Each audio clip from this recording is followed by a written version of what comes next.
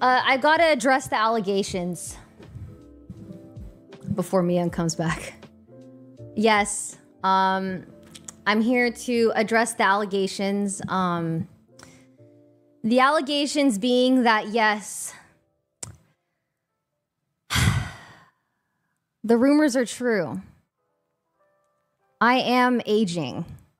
And I am indeed a woman.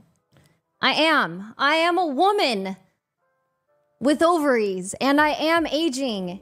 And yes, for the rest of my life, I'm going to be told I'm too old to play video games and too old to dress up for Halloween or to promote my company by wearing fashion outfits. Yeah, so it's true. I know. Also, I had media training this morning.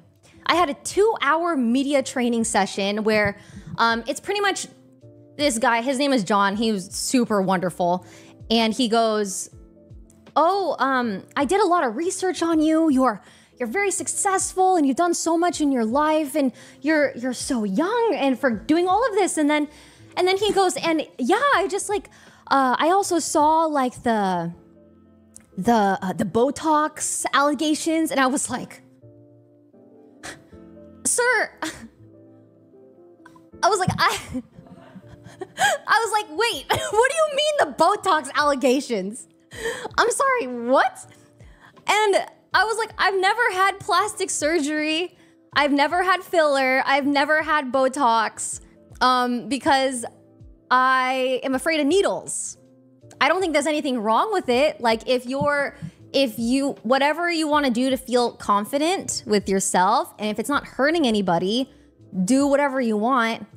But for me, I'm going to age the way I age, right? Because one, I will avoid pain as much as possible. I just can't be bothered. I can't be bothered. I don't want to take the time to go get hurt. I don't know. So I am going, it's true. The allegations are true. I'm gonna start aging, guys.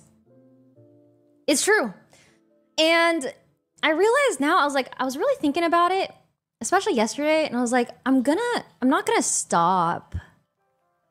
Like, cause I was extra thinking about it. I was really thinking. I was really thinking.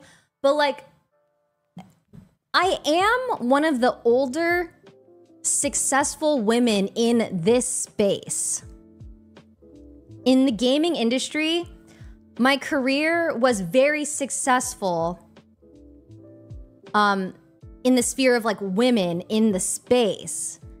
But I've been gaming my entire life.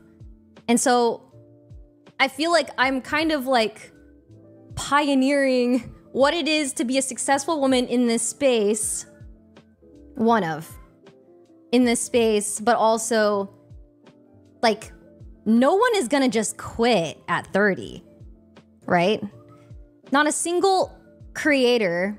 No, I don't think any content creator is going, because like we really are like the first of like our generation. Like we're gonna start growing with this, right? Especially with streaming, because I've been streaming for 10 years now. I mean, sure, some people are probably gonna retire, but I think most people would probably end up doing something in the entertainment field. I don't know.